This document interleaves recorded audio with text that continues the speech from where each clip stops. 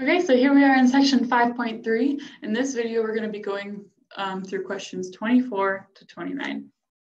Okay, so starting at 24, factor the following using ax squared plus bx plus c, where a does not equal 1 method. Okay, so starting at 24, so we have this equation, there we go, where the first one is not 1. So we can't just use the simple of, what factors of 40 is going to equal 21. We can't do that in this case. What we need to do is we actually need to multiply the first by the last, and then find factors that equal 21. So for this one, we're going to go ahead and do that. We're going to do 40 times 2, which is going to equal 80. And then from there, we're going to try and find some factors that equal each other. So we can go ahead and try a couple of them. I would suggest maybe, let's see, 4. No, that doesn't work. If we do 80 divided by 5, that equals 16, which does work. So 5 and 16 would work if both of these are negative, because negative numbers are going to add up to be 20, 21 there. So then what we can do is we actually put -5 and -6 in where the -21 is. So we can write this out again, and we do 2s squared minus 5s minus 16s plus 40. So it doesn't matter which order you put the 16 or the -5, it will come out with the same answer. Then we're just going to go ahead and group these. So I'm going to group them here. So then you just see what can we factor out here. So factoring this first parenthesis, it looks like only an s will come out. So we can do s, and then what is left over is 2s minus 5. And that's as far as we can simplify that one. Then coming over here to -16s plus 40, we can go ahead and divide out an 8 from both of those, I believe, which is true, yep. So if we divide, if we get a -8 out, because that negative's out front, we can have -8, and then it would be 2s minus 5 inside, which is exactly what we want. We want these two parentheses to equal each other. So since they equal each other, we can go ahead and factor them out of this equation. And what we're left with is 2s -5, and then s minus 8. So remember, we just go with what's in front of those parentheses as our other parentheses.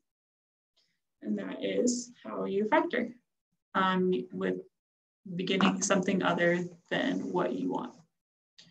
Okay, so then going on to 25, we have -6 plus 16x squared plus 20x.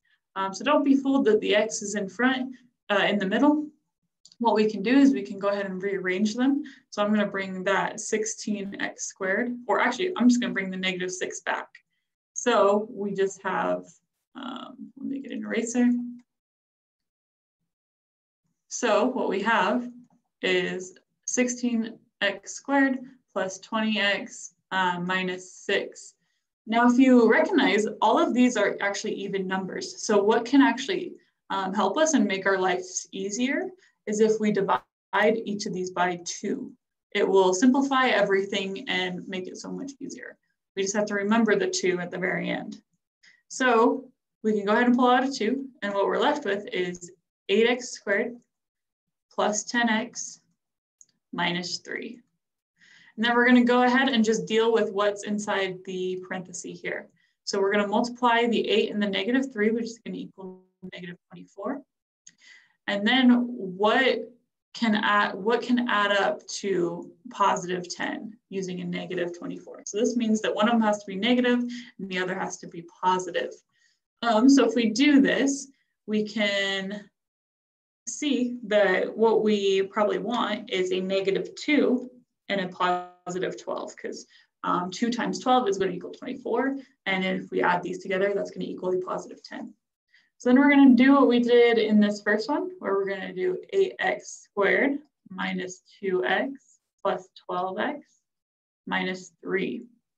Now what we're going to do is just go ahead and group them together, and then pull out what we can. So we can probably pull out 2x from both of these. So if we go 2x, what's left inside is going to be 4x, and then minus 1. Again, we can pull out a 3 on the second one. If we do that, we get 4x minus 1, which is exactly what we want. This is a plus there. So now what we can do is we can pull out the 4x minus 1, and then whatever is left is our other parenthesis. So 4x minus 1, and then 2x plus 3. And then remember, we pulled out a 2 at the very beginning, so that needs to go right out front here. And then that is totally factored. Okay, going on to the next one. We have 2 variables, which is going to be a little bit fun. We have 5x squared and 3y squared. There's nothing that we can pull out at first. So what we're going to do is we're just going to multiply 5 and negative 3, which is going to be negative 15. And then to get negative 14, we have to multiply it. To get negative 15, we have to multiply 15 and negative 1. And then if we add those up, it's going to equal that negative 14. Oh, whoops, my bad. my signs are in the wrong place. We actually need a negative 15 and a plus 1. And then that will equal negative 14xy. Okay, so then we're just going to bring that back in. So we have 5x squared minus 15xy plus xy minus 3y squared. And then we're going to go ahead and just group them together again and pull out what we can. So for this first one, we could probably pull out a 5x. So if we do that, I'm going to bring it over here. We have 5x, and then inside we have x minus 3y. And then for what we can bring out in the second one, we can bring out a y. So we bring out that y is just plus y. We have x minus 3y, which is exactly what we needed. So then we can pull those out, and then whatever's left is our other parenthesis. So x minus 3y is our first one, and 5x plus y is our second one there. Whoops. Let me redo that line. There we go. And that's our answer for number 26. Going on to 27. Again, there's nothing in common with all of these, so we can go ahead and just multiply the first and the last together. So 7 times 8 is going to be 56. And now we have to figure out what 2 numbers multiplied by to make 56 is going to make a negative 30. So in this case, they both have to be negative because you're working with a positive number, but you're adding it up to a negative number. So both of them have to be negative. And then we're just going to go through and see what we can find. So 56 divided by 2, we get 2 and 28. So there's our numbers, 2 and 28. So then we go ahead and just put that back in for negative 30, and we have 7y squared minus 2y minus 28y plus 8. Okay, and then we're just going to go ahead and group them. And so in this first parenthesis, we can pull out a y, and we're left with 7y minus 2.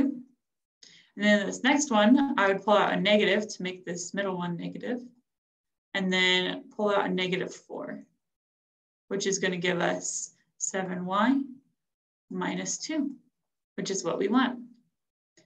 Okay, and then go ahead, we can bring this out, you factor that out, and what you're left with is y minus 4 and 7y minus 2. And